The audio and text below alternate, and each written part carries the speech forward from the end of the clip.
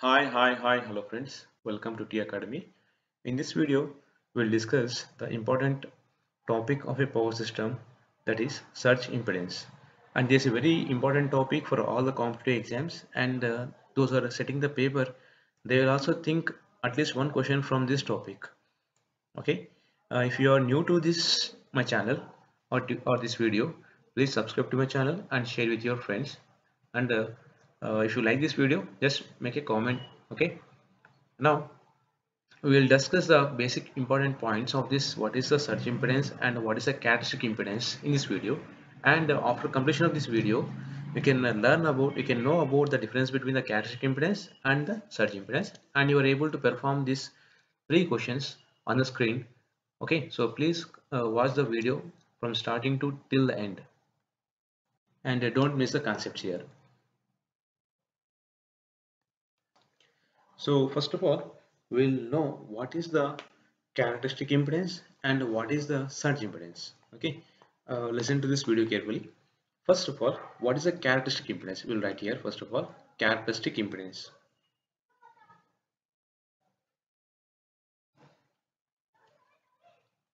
Characteristic impedance. It is denoted by Z suffix C here. First of all, if you consider a transmission line, the transmission line is having four parameters, that is resistance, inductance, capacitance, like this. Okay, it's go on like this. Okay, let us assume we are having a sending end voltage and we are having receiving end voltage VR here. The four transmission parameters are resistance, conductance, inductance, and capacitance. Okay, so these four components will make opposition to the current flow. That is nothing but impedance. Okay, that the characteristic impedance means all these four parameters will be present in the transmission line, and which will make the current to distortion, to have some opposition. That impedance called characteristics impedance. Now what is the difference between the characteristics impedance and the surge impedance? So first, as per the definition of characteristic impedance, ZC is the square root of R plus J omega L divided by G plus J omega C. Okay, this can also be written as, okay, see here, this impedance also we can find when the receiving end voltage either open circuited or when the receiving end voltage is short circuited. So these two conditions are there. The characteristic impedance is also defined as is a square root of the open circuit impedance when you are looking from the sending end side. Okay, and ZAC is a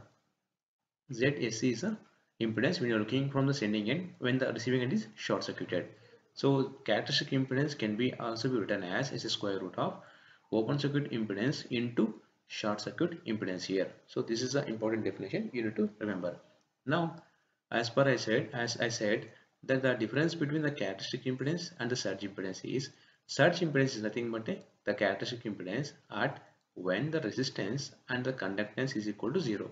That is equal to ZC is equal to, okay, I can write as ZC is equal to square root of when the R value is made 0 plus J omega L divided by 0 plus J omega C. Now as you can see, J omega gets cancelled. It's nothing but square root of L by C. So this is what is a characteristics impedance. Sorry, it is surge impedance. Sorry, here a little bit surge impedance. Now the surge impedance is nothing but the characteristic impedance at the resistance and the conductance is 0. And you don't confuse that the resistance is proportional to 1 by conductance. If you make it 0, whatever the conductance infinity, no, it's not like that. So these two are the different parameters in this circuit. Don't combine with your basic concept of R and G. Okay, it's a basic property. Now the surge impedance ZS is equal to square root of inductance divided by capacitance. We know the basic formula from the power system transmission lines, which I discussed in my previous video of power system formulas. There you can see this inductance is equal to, okay, let me take here L1. So L1 is nothing but inductance here is equal to mu naught mu R divided by 2 pi into ln of natural logarithm of d by r. The units are henries per meter, and the C1 assumed as, okay, 2 pi epsilon naught epsilon r divided by natural logarithm of d by r. It is farads per meter, but in the given definition ZS is square root of L by C. Okay, Now I want to convert here. So let L1 be the distance in meters. Now what is the total inductance I can get here? It is nothing but square root of, if I write the same formula here, it is a units having of inductance Henry. Now I will write the same inductance. So this definition is actually having units of Henrys per meter. If I multiply L1 with a small l1, Henrys per meter into meter becomes Henry.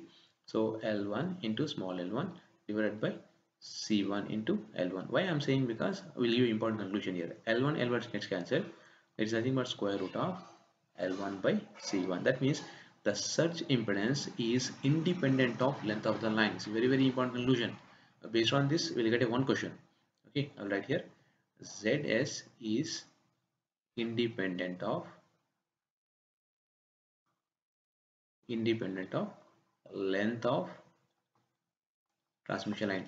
If you open the CL was a textbook, the first question you can see in the CL was a backside textbook bits. The first question is this one only. So ZS is independent of length of the transmission line. Okay, and I'll give one more point here, examination point of view, important point. Suppose here if you substitute all the values mu0 and mu r and all the values, then you can see that the ZS value is a different values. So ZS value is, it is having 400 to 300 to 300 to 500 ohms for a overhead transmission line, and the same value for it is a underground cable means 40 to 50 ohms for underground cables. And this will be very important for examination point of view, that is for a free space. So for a free space it is 120 pi value. So ZS value is 125, is nothing but 377.7. So it's very important, especially for Tneb exam. Okay, they will ask the question directly. Why? Because it's a combined with some signal systems also. Okay, these are the basics about this surge impedance. Now we'll see the questions here. Some important questions here. See, I'll take this question here. I'll take this question. The surge impedance of a 400 kV 100 kilometers transmission line is 300 ohms. For a 200 kilometers length of the line surge impedance will be. So tell me the answer. As we know that the surge impedance is independent of the length of the line. So for it, say first of all 100 kilometers it is fixed, is 300 ohms. It won't change for 200 kilometers. So answer is 300 ohms only. Okay. Why? Because ZS is independent of length. Okay, now let's see next question here. Next question: a transmission line sections shown an input impedance of 36 ohms and 64 ohms respectively when the short circuited and open circuited. What is the characteristic impedance? Just now we see the formula. Characteristic impedance is equal to ZC is equal to square root of ZOC into ZSC, square root of 36 into 64. Okay, if you solve this, you'll get as a 48. Okay, so 48 ohms answer. So answer is 48 ohms. So answer is D is the right answer for this question. And this is a basic question. The characteristic impedance of a transmission line with a series impedance Z ohm per unit length and a shunt admittance Y most per unit length is given by. So what is the formula? ZC is nothing but square root of Z by Y. So answer is C is the right answer. So thank you friends. Thanks for watching my video. If you like this video, please subscribe to my channel and share with your friends. Have a nice day.